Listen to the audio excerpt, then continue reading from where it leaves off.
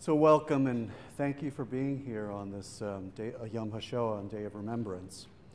I'm here with you to share a story of suffering, a story of courage, a story of faith, a story of compassion, and a story of tolerance. And also just want to share with you that one of the most important things, that one thought, one act, one person can change the world. I'm here to share with you the story of my mother, Stefania Podgorska, and her little sister Helena, and my father, Joseph Burzminski. At the time, he was Max Diamant. Let's see if I can make this work. That's my mom, Stefania, on the right, and her little sister Helena. That's, I think, in the 1940s. They came from a little town in Poland called Lipa, which is now near the Ukrainian border. It's a little farm town, and she was actually a farm girl. She was a farm girl with big city dreams. She wanted to get out of that farm life and go to the big city. Well, for her, the big city was Przemyśl in southeastern Poland, not too far away from the big city named Lvov, which is now in Ukraine. So she went there to visit with her sisters who were already there working. She was probably in her early teens when she went there. She was so taken by the city, the hustle and the bustle. It was her thing, the energy of the city. Soon she got a job at that was owned by the Diamants, a Jewish family. Yep, there we go. The Jewish family. There was Isaac, there was Leah, there was Chaim, then there was Isidore on his little horse, there was Henrik sitting down, there was Max standing up, and oh my gosh, what's my aunt's name? I'll come back to it. I'm drawing a blank on my aunt's name. Well, I never knew her. So this group owned a little grocery store in Przemyśl, and they would serve little pastries, they'd serve food, they'd sell all kinds of little different things. It was a common thing in Poland, in southeastern Poland, to have these little shops all over the place.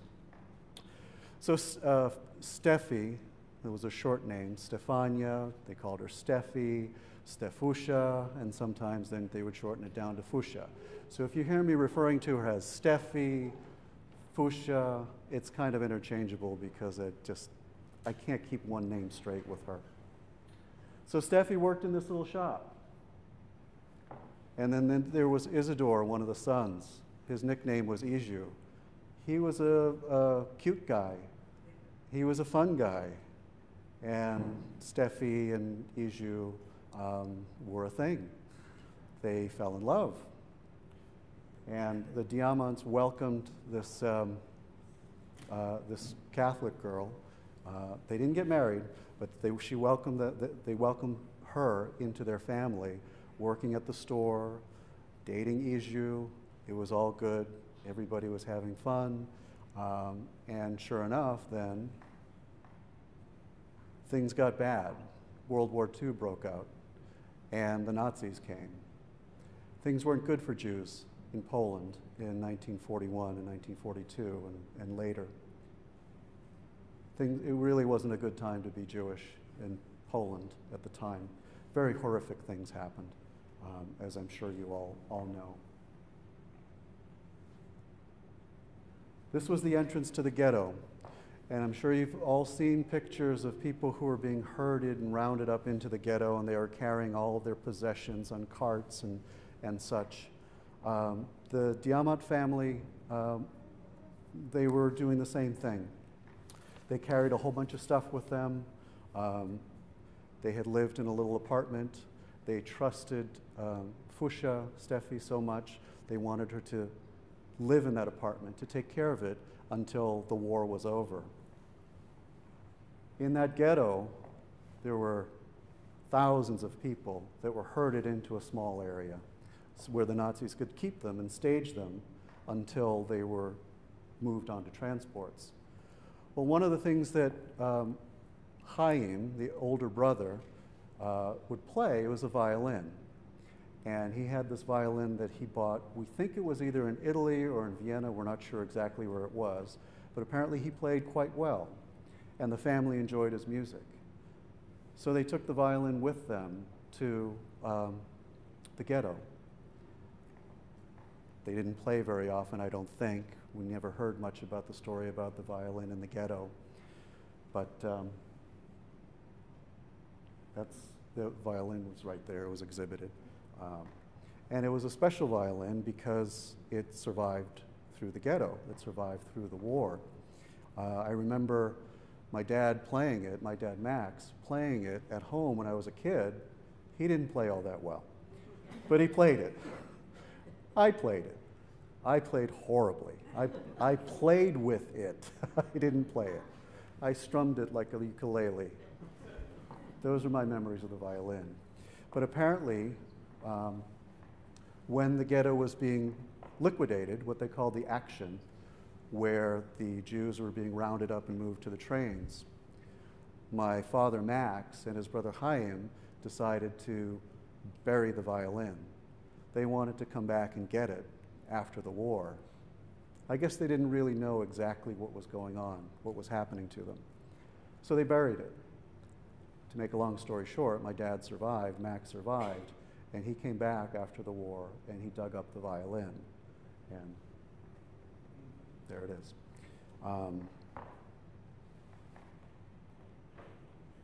This is the apartment where the Diamants lived, and it's where Stefania and her sister later came to live.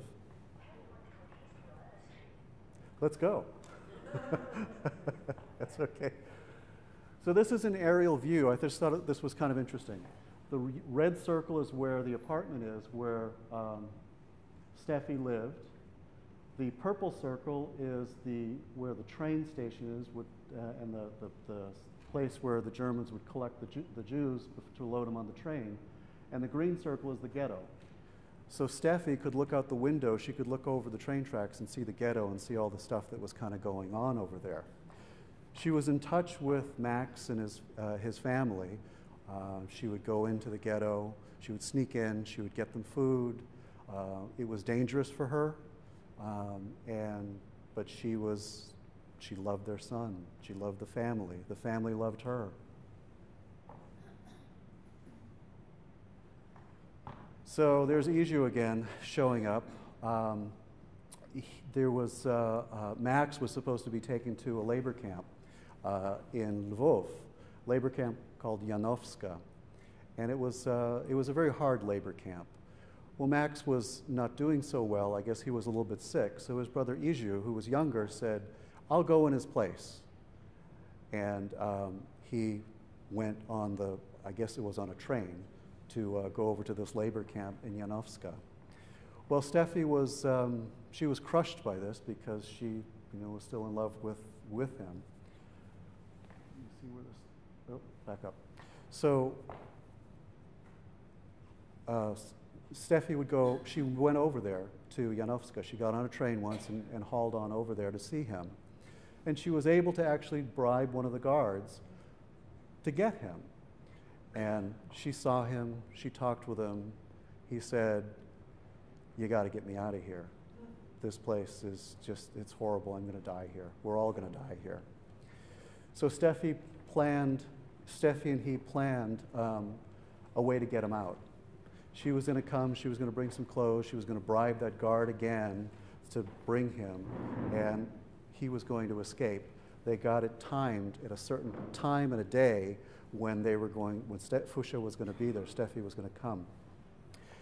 Now the Germans were running the railroads, and the railroads were right on time, right on schedule. But the one day, there was a problem with the railroads. So Stefi was delayed. She was delayed by about 6 hours. She came to the camp, and the guard saw her, and he said, "What? You're late. He's dead." She was devastated, clearly. She was furious. She was devastated. A late train caused her this to happen, of all things. So she went back to Przemyśl. She went back to the apartment, and she was thinking, what could she do? Her mother and her siblings, who were in Lipa, they were taken away to a work camp in Germany, of all places. So they were working there. But they left their little sister with a neighbor, Helena. So Stefi is thinking to herself, she gets a letter, she says, go check on Helena. She goes over, she makes this walk to Lipa. I drove it, it's about a 40-minute drive. It's about a half-day walk. She walked all the way down there, through woods and that kind of thing. She came to the neighbor's house where Helena was, and she was not doing very well. She took Helena, and they walked back to Przemyśl. It was a long walk for a little girl. She was about 7 at the time, Helena was. And they made it back at night after curfew. They were waiting outside of town, and Stefi was thinking, should I go or should I wait? Helena was tired. She had passed out in the street. And Stefi yelled, Hella! And these Nazi soldiers came over, wondering what was going on. And my mother was so distraught that she just said, she's passed out, she's tired, I don't know what's wrong. So they actually ended up picking up Helena. These soldiers picked up Helena and took Stefi to a clinic, to a hospital, of all places. She didn't know where she was going, but she ended up at this hospital. And she was waiting in the waiting room for a little while. It was a room. It wasn't like a hospital waiting room. It was like a school that was taken over as a hospital. She didn't know what was going to happen to them. And a doctor came out, and he looked Helena over. He told her that she was just exhausted, she was emaciated, she needed some food. He actually brought her some stuff to make her better. And I want to mention this, it's important about compassion. This one doctor made it very clear to my mom, he doesn't agree with this war. He's only there because they threatened his family if he didn't show up. So that's why he's there. And that was, not all Germans were bad. This guy was not. And he actually came to the house or to the apartment to check up on Helena the following day or 2 days later to make sure she was okay. This was a good guy. He was a good doctor in a bad situation. So, I'm sorry, I skipped a slide. That was Helena. She went back to get her. They're both living in the apartment, Hella and Stefi. And this guy, one of the Diamant clan, show up, Max. He was a mischievous kind of guy. He was older than Iju. Turns out he and his siblings were rounded up in the second action in the ghetto, and they were going to be taken away on a train. It was November 18th, 1942. So a group of Jews hid. They didn't want to be taken on the train. They hid in a cellar in the ghetto. So the Nazis were going around and they were checking to see who was hiding. And anybody that was hiding that didn't get on the train, they were shot. They were just executed. So there were Polish soldiers, Polish policemen who were working with the Germans. And they were going around and they were sticking bayonets into little windows, basement windows. And there was a hay bale in one of the windows. And this Polish guy was shoving in the bayonet saying, anybody in there, come out or I'll throw a grenade in and I'll kill everybody. So these people were in there. Max tells everybody to shh, be quiet. And there was a lady with a small child with her. She panicked. She pushed her daughter out the window. So the cop sees it, and he calls over this German patrol, this SS patrol. And the woman is coming out saying, okay, we're coming out, don't hurt us, don't hurt us. And one of the SS men took the little girl and stomped on her right out on the sidewalk. And obviously the mom freaked out. Everybody was freaked out. And the SS men took all these people and they marched them to what's called the Umschlagplatz. The Umschlagplatz is just a name, a place where you'd congregate. That's where the Nazis would load people onto the trains. So what Max and his brother Chaim were doing, they were walking over there, they were going to get shot. These SS men were going to shoot them for hiding, all of these people. So they stood in this Umschlagplatz area, and Chaim tells Max, put your heart out, stick your chest out towards the barrel of the gun, because they only take one shot. And if they miss and you're still alive, then they're going to throw your body into, or you're going to throw you into a pit. So you want to make sure you get killed. So as these soldiers were raising their rifles to shoot at all these people, a higher ranking SS man comes over. And, you know, actually, instead of me telling the story, but I want you to hear it in his voice rather than mine. Brother, and on purpose, deliberately, we tried to face the muzzles of the rifles so we should be shot through our hearts. Why?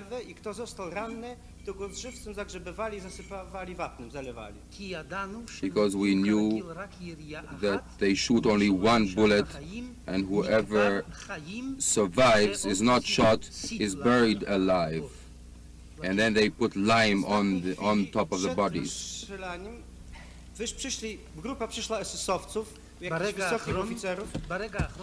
At the last moment, a group of SS people came and they asked, what's going on here? Ten zameldował, że wyciągnęli tam 50 Żydów z bunkra I rozstrzeliwują zgodnie z rozkazem.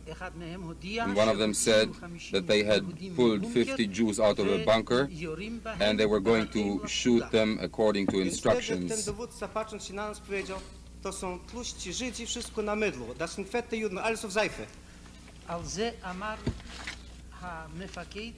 The commander of the SS people replied, these are fat Jews, all of them are good for soap. Wtedy nas zaprowadzono do pociągu, który stał jeszcze nie odjechał, transport. And then they took us to a train, a transport train, which had not left yet. Ładowanie do transportu wyglądało w ten sposób. To były wysokie towarowe wagony rosyjskie. The loading was as follows. These were Russian freight train cars, tall cars. There were no steps, and everyone had to lift the other and put him into the wagon. Stała grupa ludzi przed wejściem do wagonu. All around there were SS people with dogs, and I saw one group before they entered the wagons. Starsza kobieta I w pewnej chwili SS-owiec puścił na nią psa. In that group there was an old woman, and at a certain moment an SS man set the dog against her. Pies skoczył na nią, wyrwał jej kawał mięsa z pośladka razem z materiałem I z tym ochlapem przybiegł do tego swego pana. The dog jumped at her, bit her, clawed out, bit out a piece of flesh out of the lower part of her body and brought that piece of flesh to his owner. Krzyknęła I wskoczyła do wagonu poprzez ludzi. This woman, out of fright, she screamed and jumped into the wagon on top of the other people. They laughed. Załadowali ponad 100 osób do tego wagonu, zamknęli na siłę drzwi. When we were loaded, more than 100 of us, they sealed off the wagon. No, Mr. Hausner, Dr. Burzminski, you knew this was a death train, didn't you? Why did you enter these cars? Więc tak, no, myśmy byli bezbronni, nas gonili, nasze morale były już zupełnie złamane. Myśmy byli... Answer, we were helpless. Our morale was completely broken. Oni nas przygotowali przez szereg miesięcy do tego, że na sam głos to myśmy tracili swoją wolę, drzeliśmy. They had prepared us for months on end so that on hearing their very voices we began shaking and trembling. nie mogli w ogóle opanować. It was a veritable collective psychosis which one could not W overcome. wagonie to ludzie stłoczeni, zduszeni byli, a przed wagonem stali Ukraińcy, którzy pilnowali, i stali Niemcy. Inside the car, we all crowded together, and there were Ukrainians in front of the wagons. Śmiali się, mówili, no, będziemy mieli dużo mydla i na gulasz wszystko jedzie. And they laughed and said, now we shall have lots of soap. All are going to be made into goulash. Mr. Hausner, Mr. Burzminski, Dr. Burzminski, you jumped out of that train. Yes. Question, you went into a wood, you hid there and returned to Przemysl, right? Answer, yes. Mr. Hausner, we shall make this brief. I just wanted to have a few details. I just want to get to the end of your testimony. After some time, you entered the bunker together with another number of people. Isn't that so? And there was a Polish woman there who hid you. Ja najpierw wróciłem do tej kobiety Polki, bo nie miałem gdzie wrócić. Answer. First, I returned to this Polish woman. I did not have anywhere else to turn. Jej ojca zabili, a resztę rodziców, członków rodziny wywieźli do Niemiec na roboty przymusowe. She was alone. Her father had been killed, and the other members of her family were transferred to Germany to forced labor. She stayed behind with a little sister aged 7. Zobaczyłam, gdy do niej przyszedłem, rozbity i, prawda, zniszczony, poprawiony cały. When she saw me bleeding and broken, she had been my neighbor earlier where I lived. Umyła, prawda, dała miejsce lokum, gdzie mogłem się przespać. She received me, washed me, and gave me a place to sleep, Mr. Hausner. And you stayed there until the Soviet army liberated Przemysl? It was a little long, but that Adolf Eichmann, that guy sitting there, for those of you who don't know, he was a really bad guy. He was very high up in the SS, and he was responsible for a lot of the final solution to get rid of the Jews. Did you see the look on his face as he's sitting there? There was one thing that the translator didn't catch when the lawyer asked, why did you get on the train? The first thing my father said was, nie mieliśmy broń.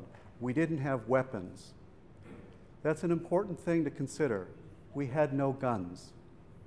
And the other thing was they were trained to the barking, the command voice of the Germans. Raus! Right? That made you jump. And if you hear that over and over and over, it scares the crap out of you. They were terrified. I had the very good fortune of being an extra on a movie about the Holocaust.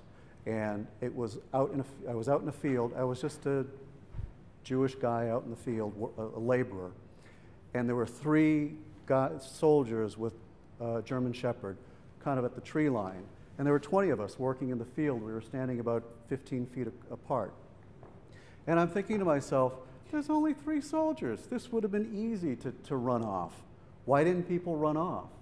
And then I got to thinking about it. There are 3 soldiers with rifles. I shoot, and I know if you're in an open field, if somebody starts, or if a dog or whatever runs, they don't have a chance. So even with 3 people, 3 soldiers, 20 prisoners, they wouldn't do it. They wouldn't take the risk. It really was a kind of a terrible time. Whoops, okay. So back at the apartment, Stefi, she needed to get some work. So she had to get work papers, but she was too young. So she had to come up with a way to fake her age. The Nazis said, you know, you need to have work documents in order to work. So she ended up having a friend help her get some false papers, and these are her work papers, the Kentkarte as it's called, and that's her in 1942. I believe she was 16 or 17, and she made herself out to be 20. So she got to work making bolts. She was a machinist, and she was feeding Max, who ended up staying there with her in the apartment, and then Max's remaining brother, Henrik, came, and Henrik's fiance, Danuta, came, and then they didn't have enough room. She was like, wait, this is a one-room apartment. What are we going to do? She's got to find a place for them. So she's running around, and she finds this place for rent on Tatarska Street, Tatarska number 3. This rundown place. In the back, there was a 2-room apartment for rent. 2 rooms, a kitchen, outhouse, no electricity, but there was an attic. Aha! Now that's a good place where you could hide some people. So they slowly started to migrate over there. She rented the place. And Max started to build a little partition in the attic. Stefi and her sister Helena managed to find some old wood, and Max was in his late 20s, and he had been a dental student, so he was kind of handy. And so he builds this little partition, and it was perfect for holding people. That's Stefi in the attic when we went to visit it in 1984. You can see, that's me in the corner taking a picture, and you can see kind of on the left where there's like a little change in color from the wall. That's how far the wall extended, and it went all the way and covered up that one window. And it was about 6 feet high, down to about 2 feet at the bottom. And there were ultimately 13 people that were in there for like 18 months. Now, there was no bathroom, so they had to use a bucket.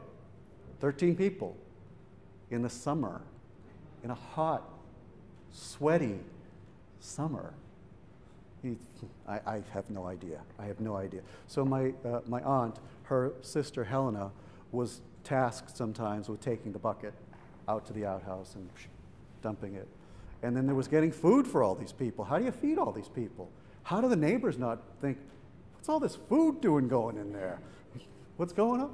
So they figured it all out. They came up with stories that they were buying and selling to make money. That's why all this food was coming in, and it was going out in small parcels. So they were just coming up with all these stories. While Stefi was working at the factory, you know, she was kind of a coquettish lady. She was cute, she was fun, she liked to dance, she liked to sing. So there were some suitors, some boys liked her. She wanted to go out. She couldn't. And there just happened to be one boy who was persistent. And she ended up, a friend of hers worked at a photo studio. She went there, and there was a picture of an SS man, a headshot. She took it. So this one Polish boy from the factory came over to this place where all the Jews were upstairs, and he sees this picture of this SS man on the table. Stefi was crushed because he looked at her as a traitor. He said, "How could you?" He says, "You're horrible." And he left. And she's left with her people upstairs. What does she do? I mean, it's just, growing up with this woman, they were my parents. They were nutty, you know? We do Christmas. We do a little bit of Hanukkah. No, he didn't really do, but he went to light the candles. But it was kind of, you know, it was funky at home. And, but looking back, it's like, oh my gosh, how could these people have done this for 2 years, doing all this stuff with this little girl? And the little girl had to run back and forth to the ghetto. The way the people would come, there was kind of a signal. One of the little girls was there was a girl who was coming. Well, the signal was, there was an address that was written on a piece of paper. The signal was going to be my mom was supposed to bring this piece of paper over and sneak it through the gate or through the barbed wire fence to get it over to one of the girls who was going to come over. Well, there was a changing of the guards. Stefi knew all these guards, but they all changed. Now they're new soldiers. So Helena volunteers. She says, nobody will figure out a girl I'll just go and play. She's over there at the fence of the ghetto. She's kicking a little ball around, playing, and the Germans aren't really paying attention to her until somebody notices that she's doing something. She's handing somebody a note through the fence. That's when the Germans start coming after her. And she starts running away. And this one SS guard grabs her. So she kicked him, and she bit him. This little 8-year-old girl bit this soldier. And she's running, but she has this note with the address. And if she gets caught, everybody's dead.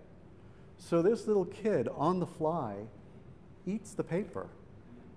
She just scarfs it down. They catch her, they beat her, and then she goes home. You know, and like, can you imagine your kid coming home all beat up? You know, but you would have bit the guy, right? So I mean, you know, you go through these things, and it's like, holy smokes, the story just keeps getting crazier and crazier and crazier. So then there was one day where the building across the street was a school, a municipal building. It got turned into a hospital, military hospital by the Nazis. And these two SS men show up at Stefi's door and tell her, you've got 2 hours to leave because we need rooms for nurses. And it's just you two, so you guys can hit the road. We're taking over. So here's another short little clip, because I don't want to tell the story. I'd rather have my mom tell the story. It's a story of love and dedication which started when hate and brutality ruled. Stefania Podgorska was a Catholic teenager when Hitler invaded Poland and began rounding up Jews to send to death camps. Her friend, Joseph Burzminski, escaped from a train and turned up on her doorstep. Unable to turn him away, she hid him and ultimately 12 other Jews in her attic for 2 years. After Poland was liberated, Stefi and Joe were married. And Stefi and Joe join us today. Stefi and Joe, now married for 50 years. One day, came to me 2 SS men, and they said to me, they gave me only 2 hours to move out of my apartment. And I asked why. They said, because they opened the military hospital across my home, and they needed apartments for their personality, for themselves. Around that was family, and he said that we are only 2 girls, so we can go out. And they gave me 2 hours. And you know all these people are in your attic.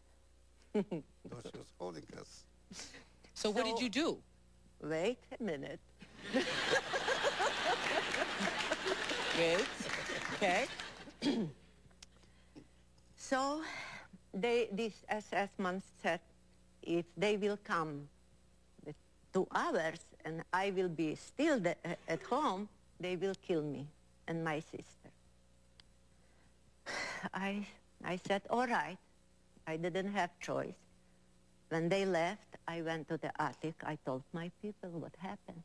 2 hours they gave me to move out my apartment. So all 13 came to me, embraced me around, and they said, listen, Stefi, you have to run away. Take your little sister. You cannot help us anymore, but save yourself and your sister. We probably have to die. There's no choice, but you not have to. You cannot help us anymore. Take your sister and go. Run away. I said, first of all, I will run to the city and ask maybe will be some apartment. And I ran and I look around and here and there, and in 2 hours you cannot find apartment. Right. I can go to my friends for a few days before later I can find. But you can't take 13 people. 13 people. Right. I just also, I couldn't leave them. So was 15 minutes left. I came home and I told them, no apartment. And they all still came around me. They said, run away, you have still 10 minutes. Run away, don't stay, you not have to die with us, run away. And some of the cried was 3 children, and they look at me, and they touched me, and they hold me. They didn't say nothing, but they squeezed me. And I look on these 13 people, and I felt inside I cannot leave them. So what happened? People. What happened? And I told them, I will not leave you. And they were like a shock. I said, go on the attic, go to your bunker, and stay quiet. We will see what will be. I will not leave you. So when the SS men came back, what happened? SS man came back exactly 2 minutes, and they said, that's all right that I am not moved, because they will take only 1 room, and in the other room I can stay with my sister. Miracle. Oh, that's a miracle. That is a miracle. So, I mean, those kinds of things were just like crazy. I just want to share a couple more things. They ended up, obviously everybody survived. They were liberated by the Soviets. A couple of Soviet soldiers came in and into the house, and Stefi comes out and says, you know, you're Soviets? They said, yes. You know, any Germans here? She says, no. And the people started to come out of the attic, and the soldier got all like scared. Who is this? And she says, no, they're Jews. She said, they've been here. And he said, I'm a Jew. So the Soviet soldier was a Jew, and there was like, it was a happy kind of ending. They ended up moving to Boston. It was such a gift from God for them to move to the States. They were so grateful to come to the States. My dad became a dentist. He was a dentist in Poland. He had to go to school all over again. At like 48, he had to go to dental school all over again in the 60s, from a Soviet country to go to school with a bunch of 20-year-olds saying, oh, you're a communist, aren't you? And he didn't speak the language very well. But after a while, you know, he did well. They bought a little apartment building. No. They bought an apartment building where he had his office on the first floor. We lived on the second floor. He bought her some furs. He bought some jewelry. And I'm thinking, oh, Dad's doing great. Now I look back. They were preparing. They had a building. They had a basement. They had furs to trade. They had jewelry to trade. There was, every time there was a sale, oh my gosh, you should have seen the 2-liter Cokes stuffed all over the house. The cash stuffed all over the house. I mean, there was just stuff all over the place. It's like, Mom, what's wrong with you? No, it's okay, it's on sale. All right, it's on sale. But the preparation paid off because their compassion continued. There was a fire in an apartment building around the corner from us, a big building. There was like 50 units in the building. And everybody was displaced, and it was a rainy night. And I went out there, I'm looking at it, seeing all these people. I knew the guy from the Red Cross. I talked with him. He says, well, we don't know where these people are going to go. So I went home and told my parents what was going on. And I got to tell you, they really did not even say a word. They just kind of looked at me, and they looked at each other, and they said, bring them. Bring who? Bring them. As many as want to come. All right. So 9 people that we didn't know came over. Unfortunately, they had a basement. We had a basement, so it was a finished basement. They stayed in there for a couple of weeks. Fed them, gave them until they got up on their feet. One lady didn't want to leave. She was comfortable. Come on, let's go. So she left.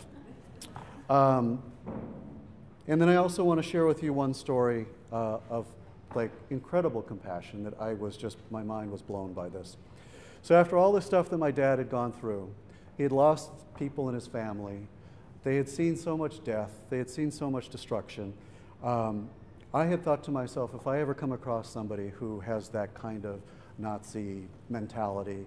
I was young. I was kind of, I'm going to put a bullet in their head. He was like, "Arr." So when I moved to Los Angeles in the early 90s, I ended up learning to scuba dive.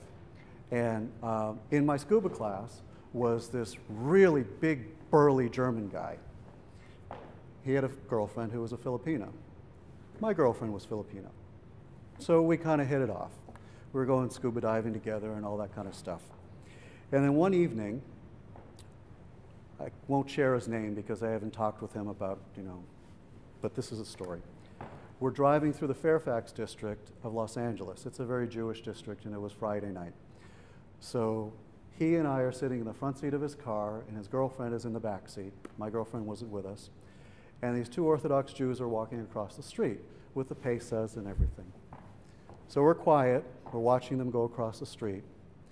His girlfriend's name was Ruby. He just sort of sits there and says, "Ruby won't let me burn them." Excuse me, what? Adolf didn't finish the job.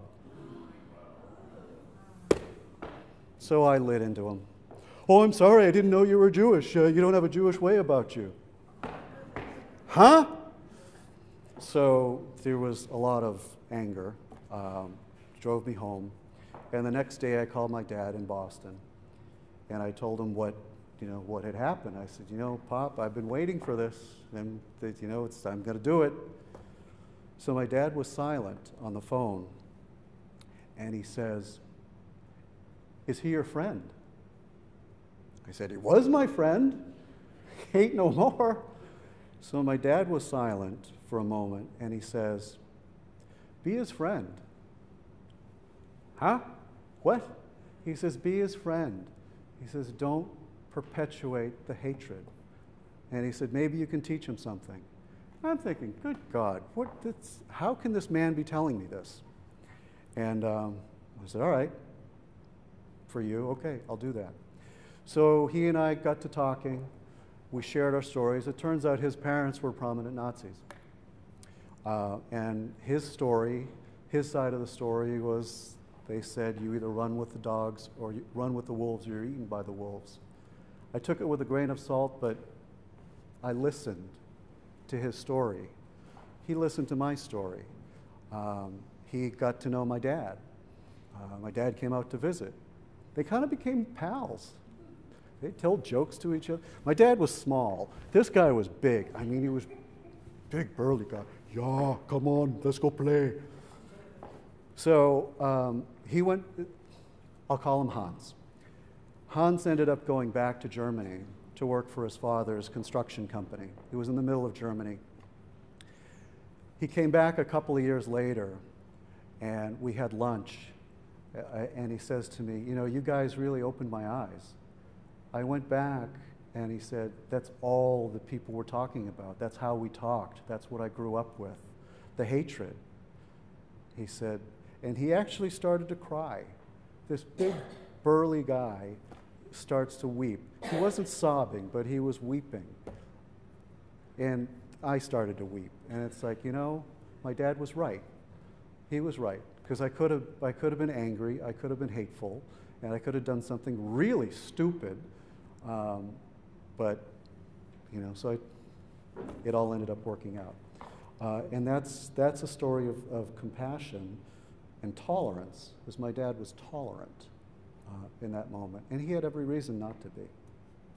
But so after all this happened, some of the people who were rescued got together in the 1970s, talked to Yad Vashem.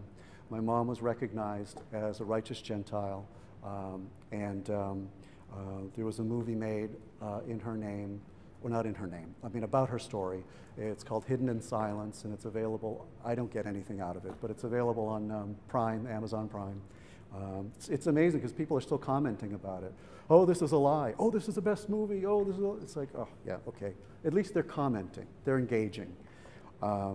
She spoke at the dedication of the U.S. Holocaust Memorial Museum. So here's this little farm girl from East, where, Poland, and here she's on stage with Bill Clinton, and so is my dad. You know, got to meet the Clintons, got to meet, you know, presidents of multiple different nations. Scholastic Press is writing a novel about her. It's going to come out in March 2020. We don't get anything out of it, just her name being out there. My goal is to keep her story going. Keep the story going because it touches people, it's inspirational, but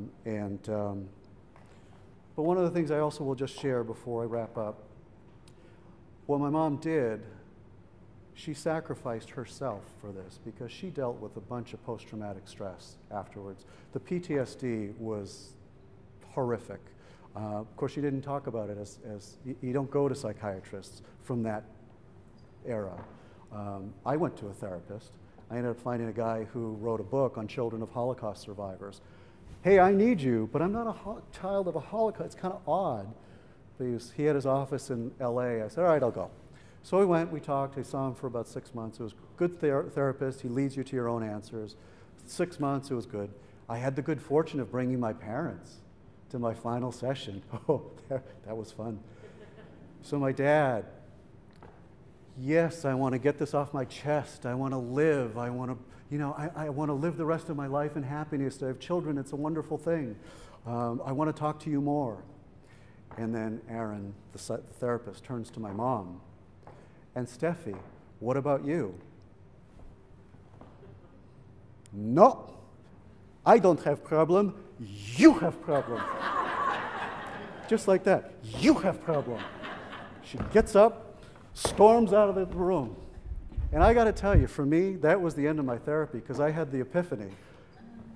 It's their life. It's not my life. They lived what they lived through, but I don't have to keep living it. But now, actually, as an adult, I feel it's almost like I'm the steward. My sister and I are the stewards of their story. So thank you for inviting me here, Jeffrey, to share the story. Anybody have questions? Yeah, I have like a ton? 50, but can I limit it to like three quick ones. Number one, at what age did your parents start telling you their story? Very good question. So I used to be into models, building scale models and that kind of thing. And I think I was about 10 or 11, yeah, probably 10 or 11. And there was this model of a German Tiger tank that I really wanted. And it was big, and it was nice.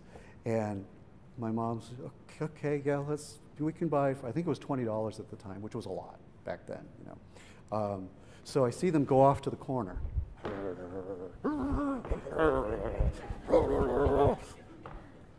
Okay, we'll buy it. I had an inkling, but I really learned about it in 1979 when Yad Vashem gave them the notoriety and they got national attention. So that's when I really learned the whole thing. But and why did your father go by two different names? another good question that I didn't mention, there was Max Diamant and Joseph Burzminski. So Max Diamant is a very Jewish name. And after the war, there were people that were still going after and chasing down Jews and actually killing them. So my dad ended up carrying a gun, which he didn't want to, but you know, that was what you had to do. And he said he got chased by people, he shot at them. He says, I don't want to do that. So to my knowledge, what he told me, Joseph Burzminski is the name of a dead Polish soldier. So he took that name. And that's what the name means to me. It doesn't really mean anything to me. I've wanted to change it back. My sister changed it back. But I've gone my whole life with this name, and it's like, I don't know. It's stuck. All right, my third question, but I really do have about 15. Yes. When did they get the violin back? Yes. Louder, yes. When did they get the violin back? The question is, when did they get the violin back? It was after the war. After the war ended, Max, my dad, went back to where they buried it and dug it up. Yes. Yes. How much did your parents, or if at all, but I'm sure it was somewhat, how much did your parents contribute to the film? Oh. In terms of because the film does support what you're saying. We watched the film for our congregation. Oh, okay, yeah, you watched Hidden in Silence. Okay, how much did my parents contribute? This is just an illustration that my dad did of Stefani and Helena as angels protecting the 13. How much did my parents contribute to the movie? They were interviewed extensively by the producer. It took the producer 10 years to get the movie made because my mom, Disney got interested in it, and my mom said, no, they're going to make it a love story. This is not a love story. This is a human story. So we're all saying, Mom, it's Disney. Come on. No. No. Okay, so we waited until the right group of people came along and made the story. So there was a lot of interviewing, a lot of that going on. And I had the good fortune of being an extra on the movie. So I went over there, and tell me if I'm going long. Just get the hook and pull me off. But I was in LA, and the movie was being filmed in the Czech Republic. So I called up the producer. I said, I want to go and be in the movie. She says, oh, Ed, come on, everybody's cast. You don't know how to act. No, no, no, no. I want to be an extra. I just want to experience it. So I got on a plane. I went over to the Czech Republic. I went up to Hradec Králové, this little town, got off the train, and there's this Nazi flag hanging from a building. Whoa. People walking by getting scared looking at that thing. I walked into the wardrobe bus, and they asked me, what do you want to be? Who do you want to be? Do you want to be a German or a Jew? I hadn't thought about that, actually. So they said, all right, let me try being a German. So they actually had an SS officer's coat that was a real coat from World War II. And they put it on me. Okay, so I'm half Jewish. So half of the genes in my body are standing up going, no! And the Polish genes in my body are going, are you out of your mind? It really felt, ugh. No, no, no, no, no, I'm just going to be a guy in the ghetto. So that's who I ended up being. But I ended up meeting the guy who plays my dad. And first thing he asks me, Tom Radcliffe is his name, he finished a scene, he comes over to me, it's such a pleasure to meet you. Is your dad coming? No, no, no, it's too long of a trip. But I'm going to talk to him tonight. Do you want to talk to him? Yeah. Okay, so we're up in a room, we're on his cell phone. I use the producer's cell phone because that's an expensive call. And I called my dad, I'm talking to my dad and telling him, you know, what I'm seeing and who I'm sitting with. And I said, Max Diamant, I want to introduce you to Max Diamant. So I handed Tom the phone, and I left the room. He said hello, and they started talking. I came back about 10 minutes later. Tom is in tears. He's a wreck. He's just crying. There's sobbing. He's like, it's a mess. So he gives the phone back to me, and my father talks to me. He tells me a few things, but then he says, give Tom a hug for me. I lost it. I'm a wreck. Tom's a wreck. My dad loses it. He's a wreck. We're all sobbing. Okay, goodbye. So then Tom says, you want to go to a bar and meet some chicks? Yeah! Let's go! So I went to hang out with my dad when he was young, right? I mean, how weird is that? But so that's the story of that. Yes?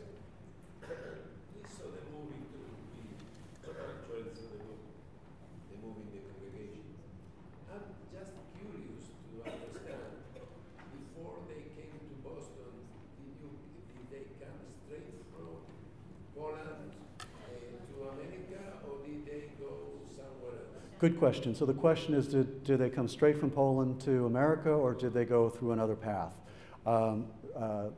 Dad was a dentist in Poland, and he was told that he needed to become a communist. He said, I don't want to become a communist. What year is that? 50s, 1950s. So he was told, if you don't want to become a communist, you're not going to be able to work. Well, that's not good. So I guess there was a program for Holocaust survivors, Jews, to emigrate to Israel. So he was able to take him and his wife and emigrate to Israel.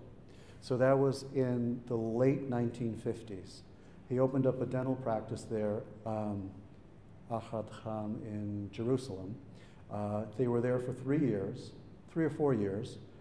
The weather really took a toll on my father. He really didn't like that weather.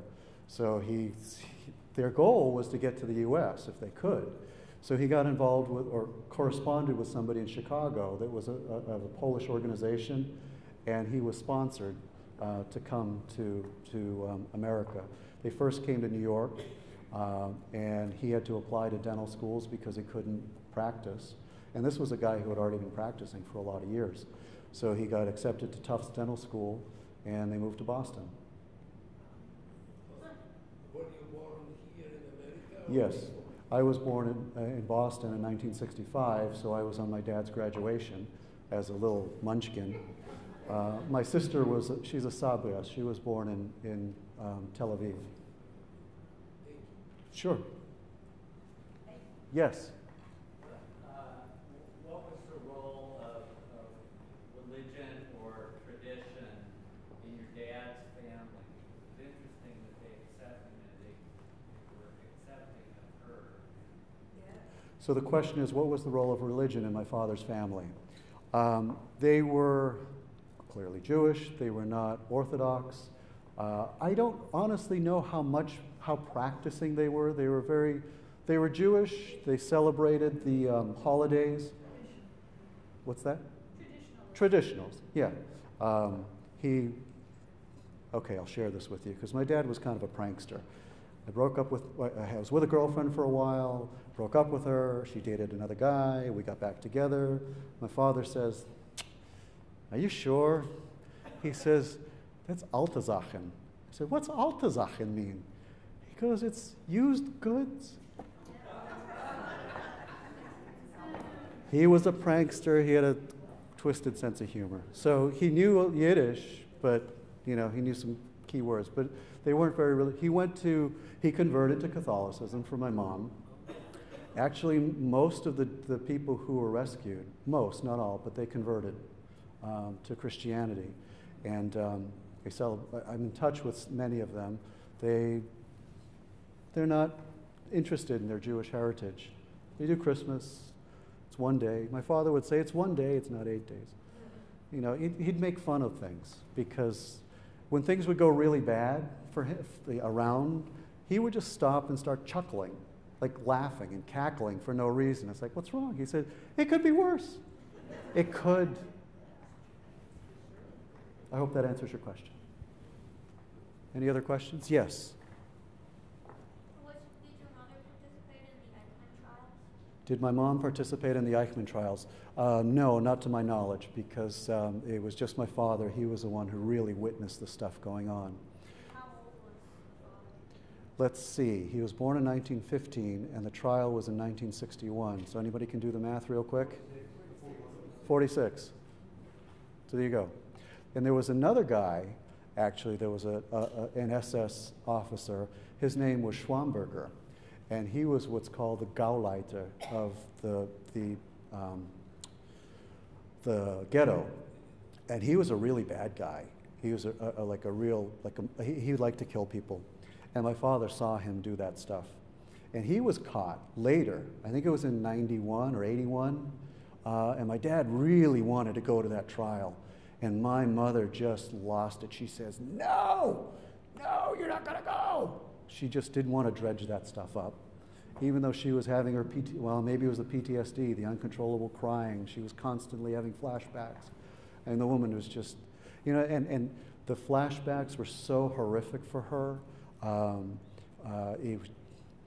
We would just be at my father's 30th reunion from Tufts Dental School, and she's sobbing at this reunion. And I'm going, oh my gosh.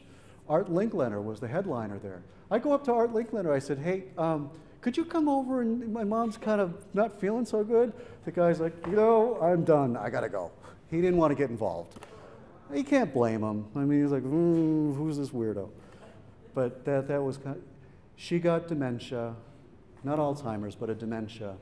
And I have to tell you that dementia is a horrible disease, but it was a gift because she finally forgot. And she went back to being the lighthearted, coquettish young girl who she wasn't for so many years. So it was a double-edged sword, but for her, it was a relief. Yes? And when your parents moved to America, where did Helena go? Helena stayed in Poland. So she went through communism. She became a doctor, so she did well. She got paid about as much as a bus driver, but it was her passion. She stayed. She has a home. She has a daughter. Daughter lives with her. Her brain is very sharp, but her body's falling apart. So my mom's body was fine, but her brain fell apart. And how did the two of them live in one bedroom with the Nazi officers in the other bedroom and 13 people in the attic? Right? How did they live in one bedroom, one room with, in this Tatarska with German nurses, 13 Jews up above them, and the German nurses had boyfriends who were officers, who were soldiers. 8 months. Yes, it was a long time. You know, I have no idea.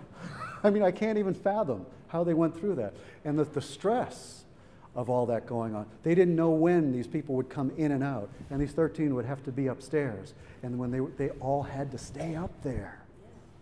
Yeah? Yeah, yes. Is Helena righteous among the nations? Yes, she was also honored as one of the righteous among the nations, although she is kind of silent about what she's done because, you know, I mean, Poland, you got to be careful what you say to whom. She experienced the hatred when she shared with someone what she did. And her own I have to tell you this. Her own family, my aunts and uncles, turned their backs on Helena and Stefi. After the war, you know, my dad he was a professional, so he was doing better, he was making money. He bought his way into the family. He bought my grandmother a washing machine. They tolerated him. But yeah, they turned their backs on him. Helena doesn't talk to them. Yes, sir. Could you tell us just a little bit about the Zimmermans who were in the attic? Yes. Sure. So the Zimmermans were a family that were in the attic too. They came. There was a mother and 2 children, Yannick and Sesha Zimmerman were the children. So they came later, and they came under duress. The mom wanted to survive, and she wanted her kids to survive. So she managed to make it so that my mom took her. Let's just put it that way. And I mean, they're good people. It was a bad time, and you do what you can just to save yourself and save your kids. So they came in. They stayed, I don't remember how many months, but they were on the tail end, so it must have been like 10, 11 months or something like that.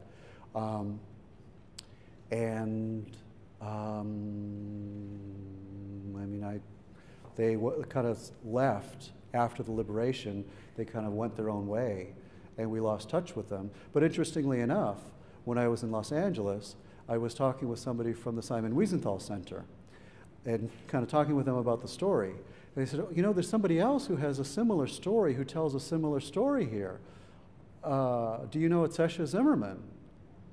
Yeah, I do. So I called my parents, and they said, wow, that's fantastic. Can we meet? So I called the Museum of Tolerance back. I said, yes, I'd like to kind of go and meet. So I went and met with them. Just a warm lady, really nice sweetheart lady. Her husband was a really nice guy. They met at a DP camp, was a displaced persons camp after the war. He was a scrapper, he was a schlepper, but he built out a business that their claim to fame was coonskin hats during the 60s and 70s. That's how he made his fortune. Really good people.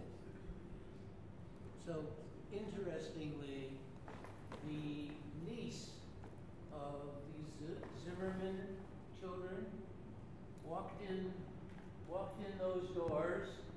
You walked in and was here for the opening of the Violins of Hope exhibit in this building, where this violin was in a protected case.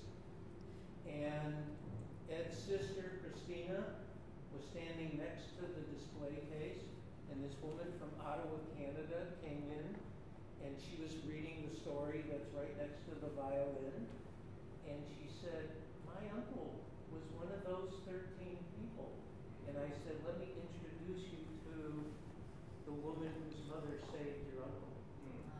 And all 3 of us broke down in tears. Yeah. It was an unbelievable moment.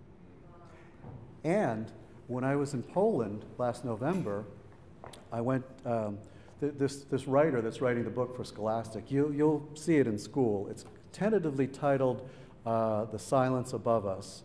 It's supposed to be released March 2020. The writer wanted me to go to Poland with her for research. So we went and we wandered around the streets of Przemyśl. I got to see all this stuff. That was just mind-boggling. But then we went to Belzec, the death camp, where my family are. And that's just a horrible place. One of the administrators said, they always ask, do you have people here? Yes, I have people there. We want to talk to you. Okay, so we sit down and we start talking. And I'm she's sharing stories about the people that are there, and she has a book that she wrote about people's testimonies of family who went to Belzec. Now, Belzec was one of the nasty first concentration camps. It's where the SS learned. It's where they practiced their trade. And it was a relatively small camp. There's nothing left of it. And there were no records. There's no written documents. They got rid of everything. And the Nazis were good at keeping records on everything. Not a thing. People would come in a train. Trains would come. They'd unload. They'd be given little round tags with numbers on it. And they were welcomed. Here, take this tag, and so you can pick up your luggage later. Put your luggage over there. Now, we all have to go. It's been a long trip. We have to go and we have to get showered. We have to get cleaned up. So leave your clothes here. You'll come back and pick them up. We're going to wash them for you. Go right down that path and go in and take a shower. There were no barracks at Belzec. You just walked right in and you were exterminated and dragged out and burned in open pits. They learned their trade. They started out with 1 or 2 trains a day, and they got up to 6 trains a day.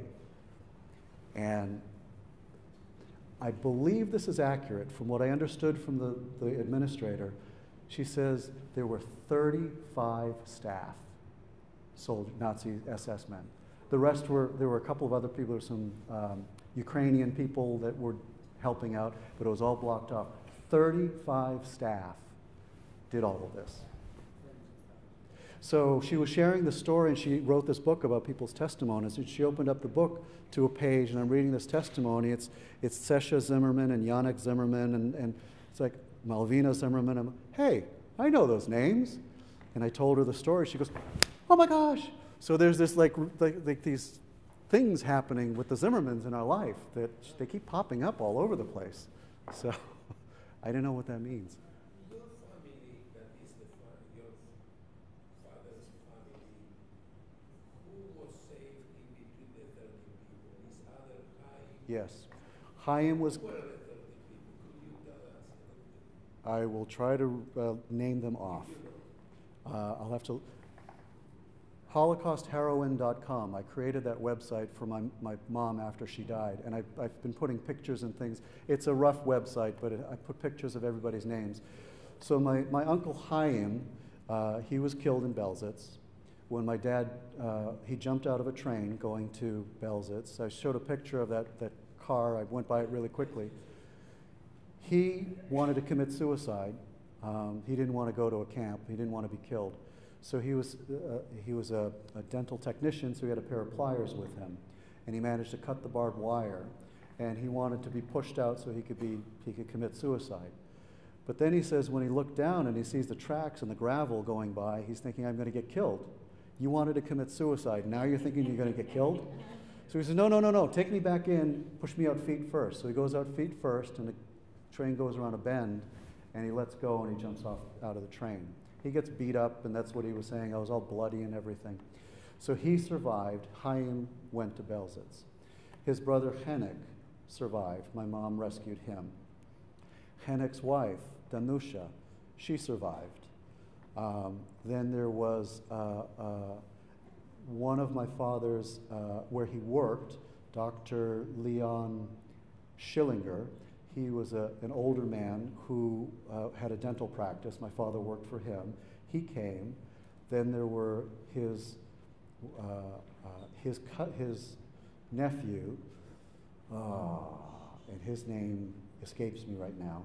His nephew, his nephew's wife, Schillinger's daughter came. She was a young girl. Her name was, they changed her name too. She's such a wonderful lady. I keep in touch with her. She's in Brussels. Such a warm-hearted lady. And then the Zimmermans. Then there was a postman that they knew. He delivered the mail. And I think that's, no, that doesn't make 13. That's 9. Okay. 11. There are 2 more. The names are on the website. And, you know, the older I'm getting, I forget why I walked into the room. I don't know who you people are. Why am I here?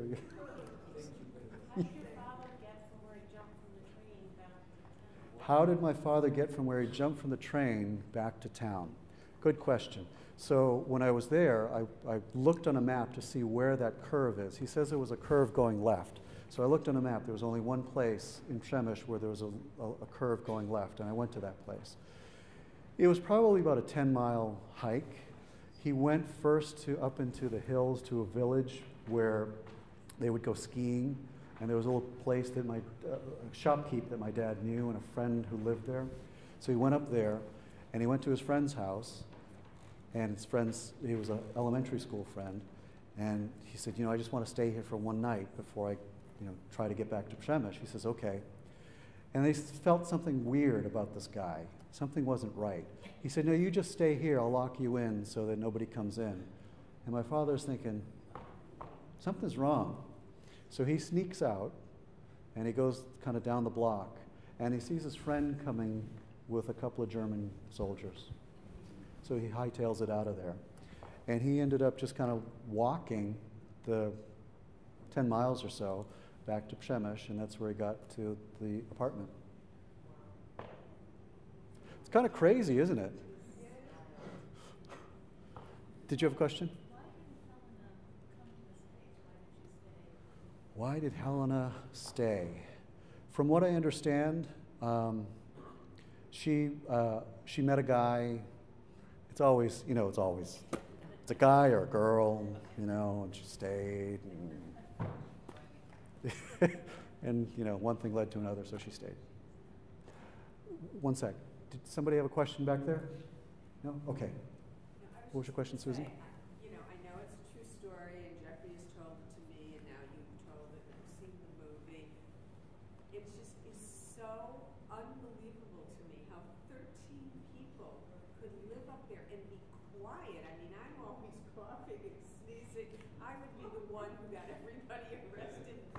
So they had a solution for the snoring and the sneezing. My dad, I've been told that Max, my father, he was, quote, the president of the attic. He was kind of the one that was organizing everything. They got a pigeon's feather, and they put it on a twig. So whenever somebody was snoring or somebody was about to sneeze, okay, that would make it go away. And my dad would say they would lie there like sardines, but, head, foot, head, foot, head, foot. And there was always somebody on watch looking out the window, the small little window. And there was always somebody looking to make sure nobody was coming. And I know, there are old people, young people, there's gas, there's, people having issues. You just had to deal with it.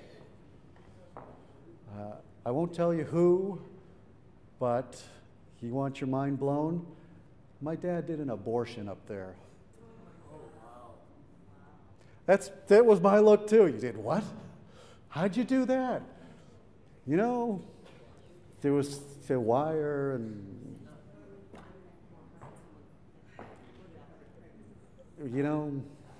it was one of the 13. I will just leave it at that. I won't say who, but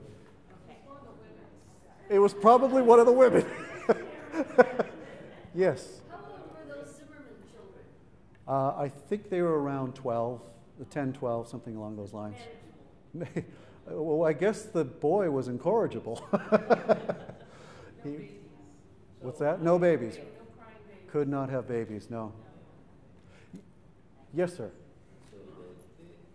Just the Zimmermans, I think it's the Zimmermans that you said, it's like it shows in the movie that the woman cut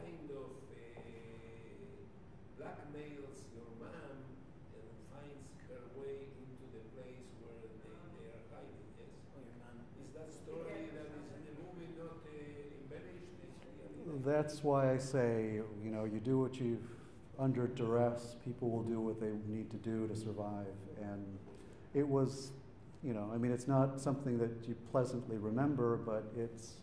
And this one is shown in the movie. Yes. The movie was, my mom wanted to make sure that it was very accurate. I mean, there were some little things that were changed, but the majority of the story is accurate. And I've read my mom's Polish manuscript. She spent years typing away in English, and her English was broken, but her Polish was, I mean, the Polish was better, well, obviously, but she, you know, she didn't have a whole lot of schooling, so writing was, she would practice writing. So I read her Polish manuscript and compared it, and a lot of it is mostly accurate, yes. Okay. Yes. Sorry. This is the last one. I know your mother didn't want the movie to be portrayed as a love story. Yes. But obviously your parents got together and were married over 50 years. So how was it that the two of them fell in love? In other words, it was a love story. It was a love story. It ended up being, but yeah, it turned, well, my mom was in love with, you know, his brother, but he was gone. And, you know, Max and she, it was, you know, when you're close, when you work so closely together, for, you know, and go through so much, you just, a bond formed. So she says he came for one night and he stayed 53 years. So. Well, we have an ode in the back of the room, and I'm sure everyone joins me in telling you, Ed, how much we appreciate your coming and sharing. Thank you. Thank you very much. And thank you for putting up with me. I'm not a professional speaker. I'm just keeping my parents' story alive. So.